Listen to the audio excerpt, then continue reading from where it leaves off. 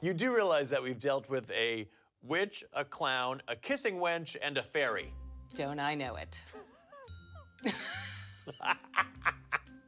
For those of you who want to stand out, even though you really just look insane. Rule number 2. You can show off your personality without looking crazy. This is what every Southern lady wears to host holiday parties. It's called hostess pajamas.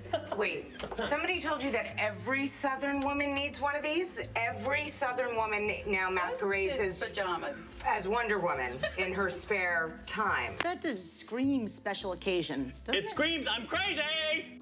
You know, it looks like the entire decade of the 80s threw up all over you. Then I like threw up. Oh!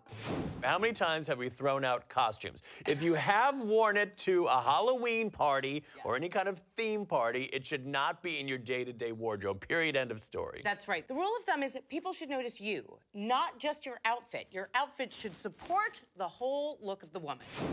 Now, there's a lady who actually wears her costumes as a kissing wench out in public when she's not working. Please, fashion night, bring on the wench. Oh, wow! Check out that outfit! Now, this was something we didn't see every day. When did the tail thing start? Probably 8 years ago. It's my, big thing to stand out. But you're gonna command attention whether you have a tail or not. Denise was serving up a whole lot of crazy, with a different costume for every occasion. There's Sailor! Well, I wore that when I went on my cruise. Why do you have to dress up like a sailor? What else are you supposed to dress up as? A passenger. Yes, on a cruise. That was my July 4th outfit. This makes me ashamed to be an American. I was gonna wear that to a sushi restaurant. Where else would you wear them? The zoo. You have lots of things to wear to a theme party, but you have nothing to wear in life.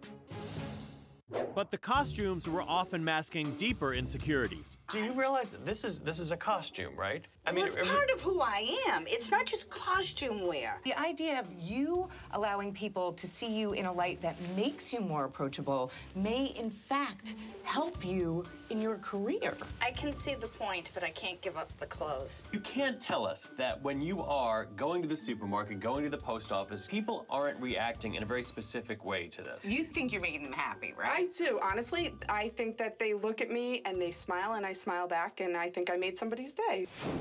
But Cuckoo flew to a whole nother level with Sunny and her fairy wings. I don't think these things look costumey to me. You have a fairy costume that you bought at a costume store, like a Halloween sale thing, and you wear it not on Halloween. Oh, wow, that seems weird. I mean, you look like a kite. What?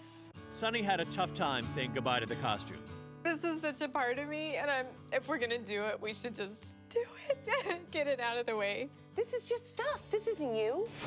This fairy may have given up her wings, but she finally learned to fly. Sunny, you look like... Oh my God! I'm sorry. So hot, so French. Sunny. Oh my God, you look fabulous. Come here. Do you feel sparkly enough in this? I feel amazing in this. I look very womanly and adulty, but not over the top, and I don't think I would blend in with just anybody else. I still feel like an individual.